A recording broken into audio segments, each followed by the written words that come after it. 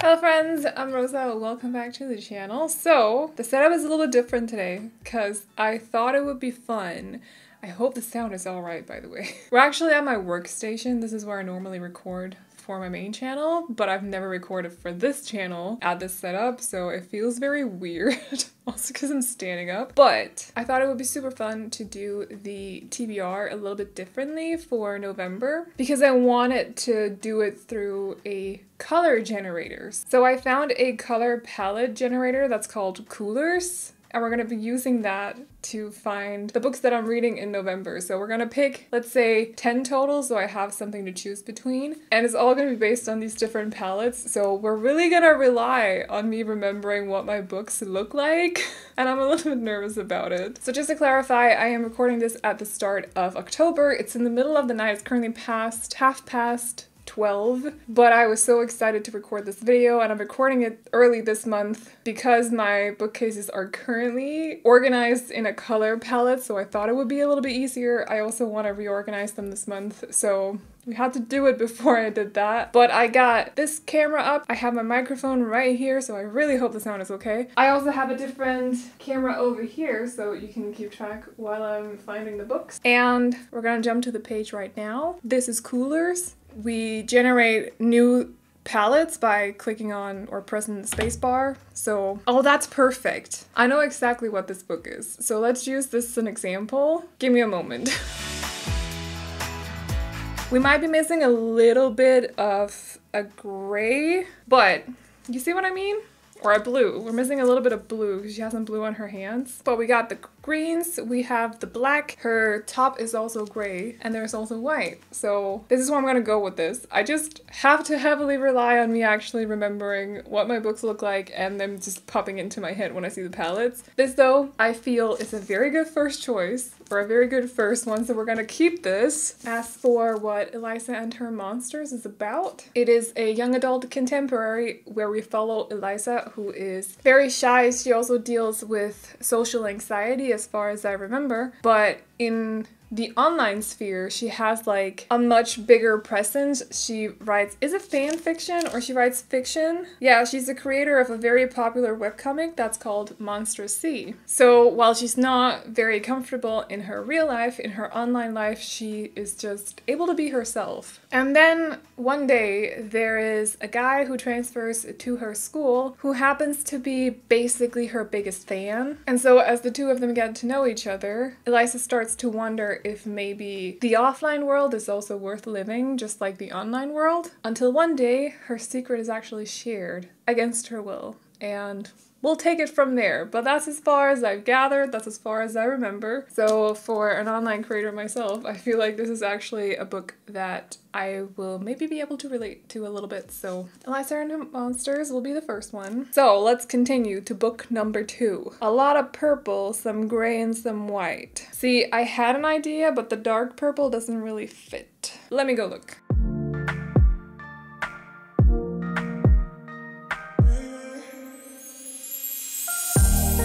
I feel like any of the books that I have purple fit well because they either have like gold in them or blue. I have none with this exact color scheme, so we're gonna try again. Oh, this is fun. That is a very... wait. Is that not it? I mean, it's kind of pink-ish, but can we just... is it not close enough? I feel like this might be the closest that I'm gonna get, because I also had to look at I Kissed Shara Wheeler, but that is also leading pink instead of these like lavender, which is technically purple. I'm gonna go with the Dragon's Promise. It's not a full-on fit because it is more leaning pink, but it popped to mind, so I was like, yes, we're gonna go for it. So this is the sequel to Six Crimson Cranes, and in Six Crimson Cranes we follow Shiori, who is a princess. She has 6 brothers who she loves very, very much. They live in a world where magic is basically forbidden, but Shiori actually has magic. I don't remember if she's busted doing magic or exactly what happens, but I know that Shiori ends up being cursed by someone. And this curse means that Shiori is not allowed to talk, because whenever she talks, one of her brothers, who have been transformed into cranes as well. They've also been cursed. Whenever she talks, one of her brothers end up dying. So she's exiled from her home and is basically on the run. She can't communicate with anyone. No one is allowed to know who she is. And that is all I'm going to say about the first one. It's a lovely book, by the way. Six Crimson Cranes was such a cute young adult fantasy. I really enjoyed it, so I have been very excited to read The Dragon's Promise. We're gonna go for it. We're gonna go for it. It does feel a little bit like a summer read, but it's fine. Okay, let's try next one. I do not. Is that neon? I don't have any neon in my collection. No. Oh, that is a very interesting color combination. See, this is a nice palette. It's a nice fall palette, but book covers tend to not really have this amount of color on it or on them. So I don't think I can find anything that fits. I'm gonna quickly have a look, but I would not count on it because there's a whole lot going on here.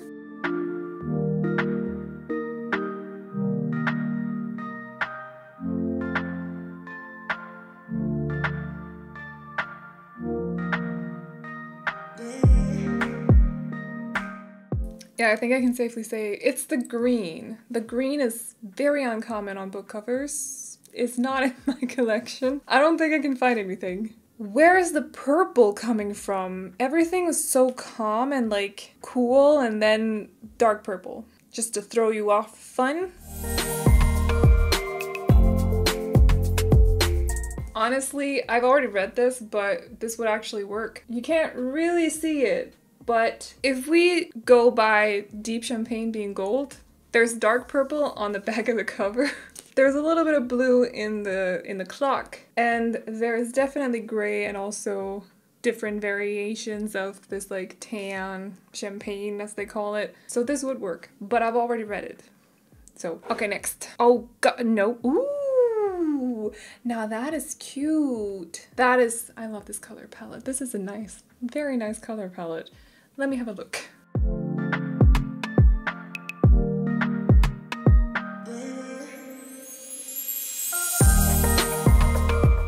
I'm kind of like, this is not fully hitting it. We're also missing a little bit of like skin tone color, whatever that is. And I think this is leaning like too dark for this color scheme. At least as I can see it right now. So almost want to go for this one, but I think it doesn't really fully fit. But this one I might be able to work with. This one I might be able to work with. Give me a moment. So I think this comes close. I think we got something. Is that not? That is, I mean, we're missing some silver because the name, but right? We have the cooler like blue, purple, indigo kind of color. There's the pop star.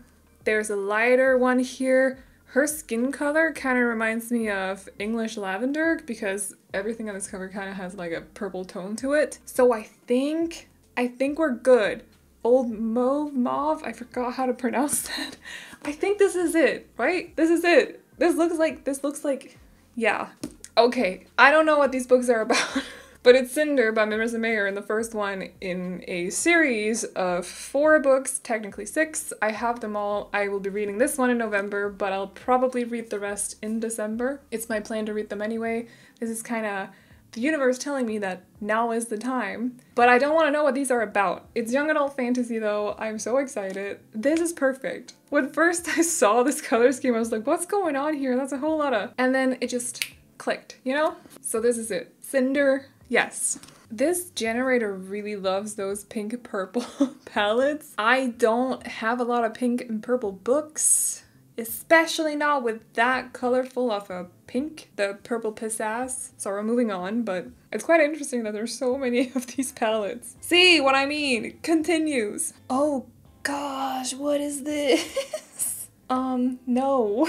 I don't have that. If anything, this would be a rom-com, right? Like, this is definitely rom-com, but I don't think I have it. It's very extreme. Like, it's very, very extreme, very saturated, very bold. I don't think I have it. Okay, so is this an all gray color scheme? Is this an all gray palette?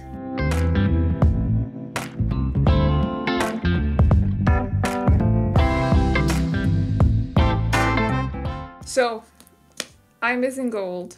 but I have gone through maybe 10 palettes before I got this one. So I think we gotta, you know, interpret it a little bit. And so I'm choosing this one because there's a lot of grays in it. Since Lure, or Medusa, I suppose it is, it's actually made out of marble, white marble.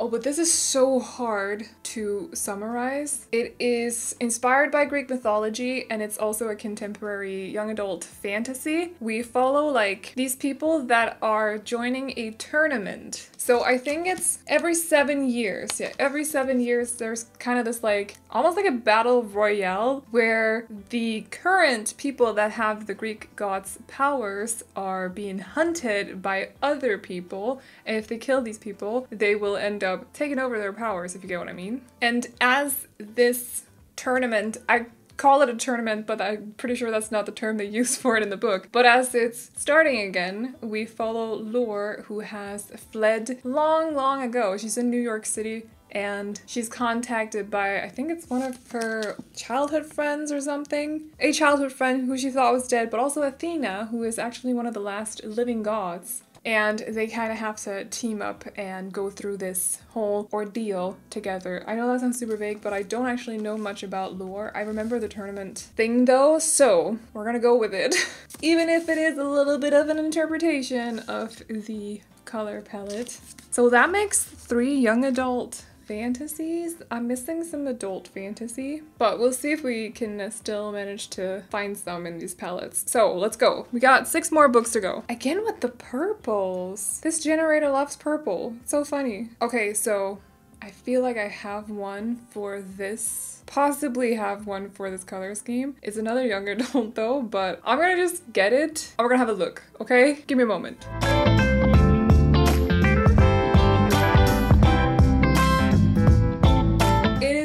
Possibly the closest I can get, although this is definitely a little bit more on the blue side compared to green. And there's also a little bit gold in it, but I think it fits. I'm gonna kind of interpret dark jungle green as being black because that's what it looks like from here.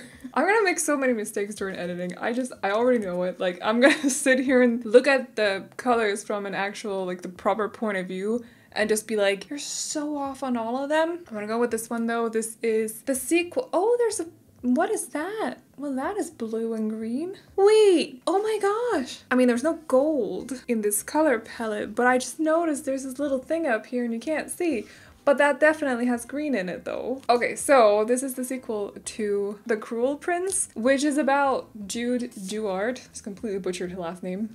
Anyway, we're gonna roll with it. Who is a human living in the Fae fairy world. She has been bullied by this group of Fae that are kind of like noble fairies. So they have a lot of powers and, you know, Jude is very much a very headstrong girl. She's not taking this BS. So when she is contacted by someone who wants her to do like an inside job basically. That sounds like she's killing someone. She's not. Or is she? But someone wants her to spy on people, steal stuff, and she's like, yeah, I'm gonna do it because these fairies have not treated her well. So she's gonna give them back. So it's about like court intrigue, royal fae who are just terrible. And there might also be a bit of a bully romance and an enemies to lover situation. And we love Jude. So I'm gonna go with this. You can't really see it that well, but, oh, it's over here. But there's green in or on the wings of this little, the camera's not gonna focus, but there's green. So we're gonna go with it. Oh my gosh, halfway. Okay, cool. What's with the purple? Oh my god, it continues. There's so much purple on this palette generator. It's all pink and purple. You know, it would be funny. This kind of reminds me of A Magic Steeped in Poison. There's some white missing and some black. There's also a bug on my screen. Okay, hi. But I've already read it, so we're not gonna go with it. It doesn't fit with any of my other books though. This color palette fits with Truly Devious perfectly. I'm just gonna show you because I already read it, so I'm not gonna include it, but I'm just gonna show you because you're gonna be like, I see it. Like, it's perfect. Okay, I forgot that her name is in orange. But all the blue, right? Like it's all there, but I already read it, so. Okay, I have an idea for this one, but it's a slight interpretation. So it's a slight interpretation, but it would fit with November as as well, I feel, at least. Give me a second. So it's not a perfect match. We are missing black, but the whites and also the orange and the blue just reminded me of Dreams Lie Beneath by Rebecca Ross. It's another young adult fantasy. It's okay.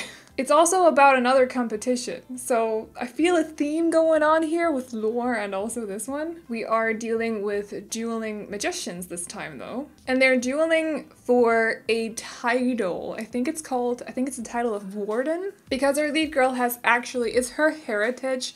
She is supposed to inherit the title of warden that her father currently has, but she is challenged by two other magicians, and there's this whole competition going on because of this. Also an enemies to lovers situation.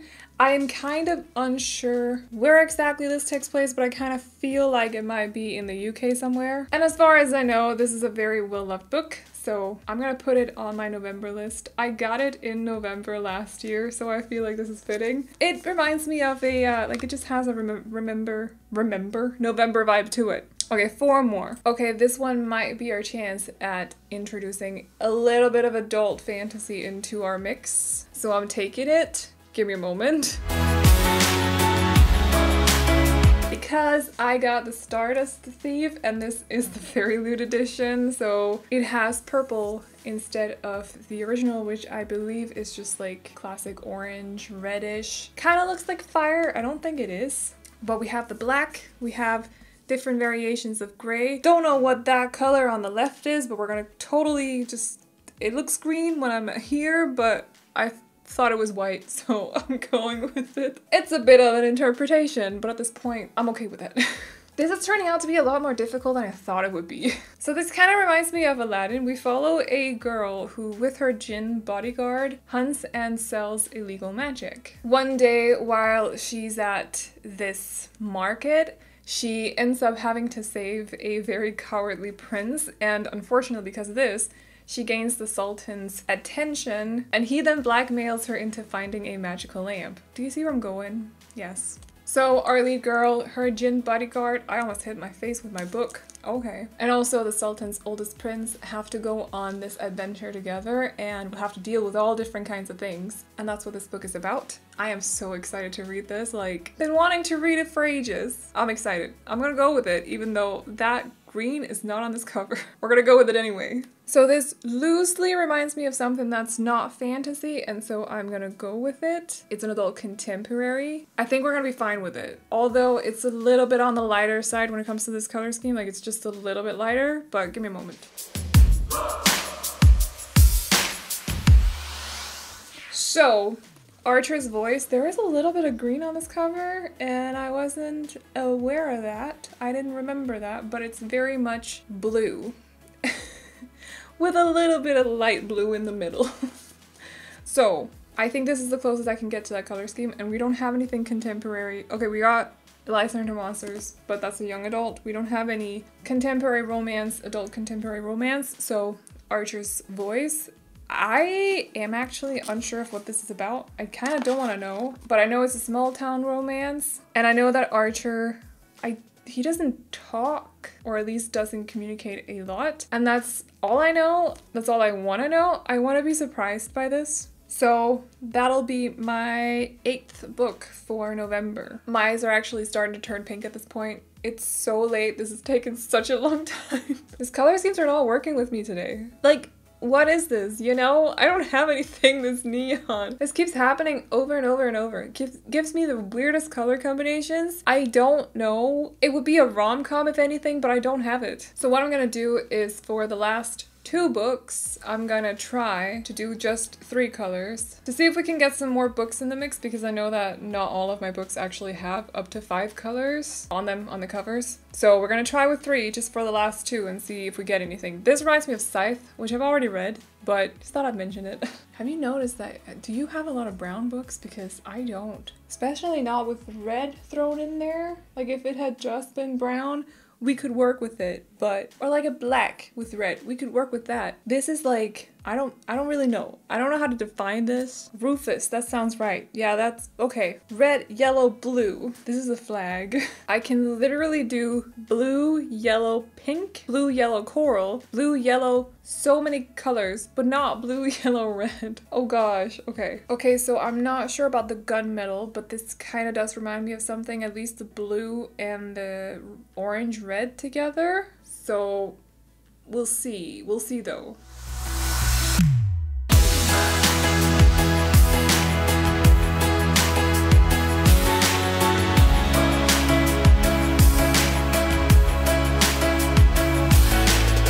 So the thing is, this could be so many colors, like so many colors could pop up for this to, it's like Warcross. Warcross has the rainbow, you know? What I first thought about though was Every Summer After by Carly Fortune, because it has the blue, you know, in a different spots. The title is orange, red. Very much spot on, at least from what I can see. And it has like, it's not completely black, but it's almost black. Gunmetal is a very dark gray, so I feel like it fits. I want to go with it. Do I know what this book is about? No. But I've heard that it's lovely. It's an adult contemporary romance, and there's a second chance romance in it. That's basically all I know. So I want to put this Every Summer After. It's not a November read, but I'm gonna put it on the TBR because this color scheme just fits. And now we're gonna go for the last book. You can see that I'm tired at this point, but we're moving on. Like, we're gonna go for this, okay? I am dedicated to the cause at this point. So, but not with this color scheme because I don't have anything in it. It's cute though. It's very cute. Oh, geez. Wait, did I not just say I could do blue, yellow, pink? Didn't I say that a second ago? In these colors, I'm not sure, but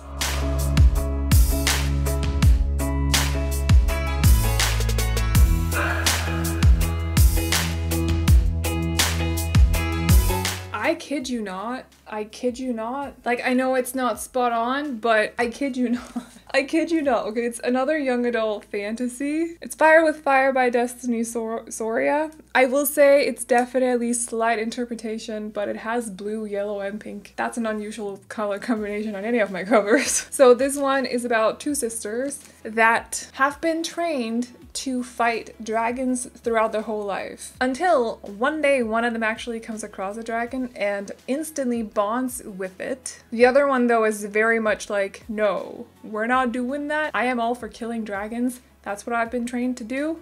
Yeah, so that's what I'm gonna do. And it may cause some issues for the two girls. So the two girls ends up on opposite sides in a war, or at least a struggle, and it's a whole thing. So Fire with Fire by Destiny Soria. We're gonna go with it. I mean, I could also have gone with this one that's literally on the cup or on the table right in front of me, but oops. So we got ourselves, there's a lot of young adult fantasy on this, but the majority of my library is also young adult fantasy. I think a lot of the adult covers also have color schemes that don't get generated by this color palette generator.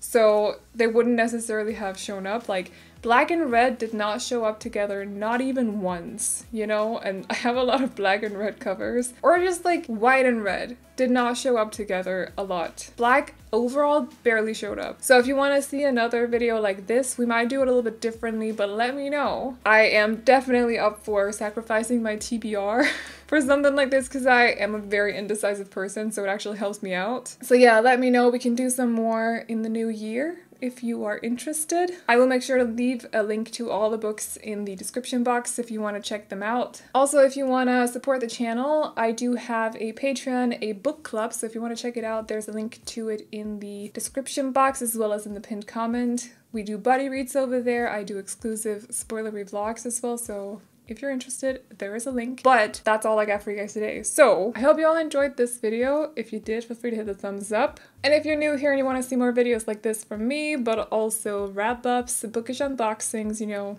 all the booktube stuff, definitely consider hitting the subscribe button. But that's all. I'm gonna go to bed right now. This took 1.5 hours. I am shocked. It was a struggle. We did it though. It's gonna be a fun TBR, but I hope you enjoyed this video, and I'll see you all in the next one. Bye-bye. Oh, you know you're beautiful.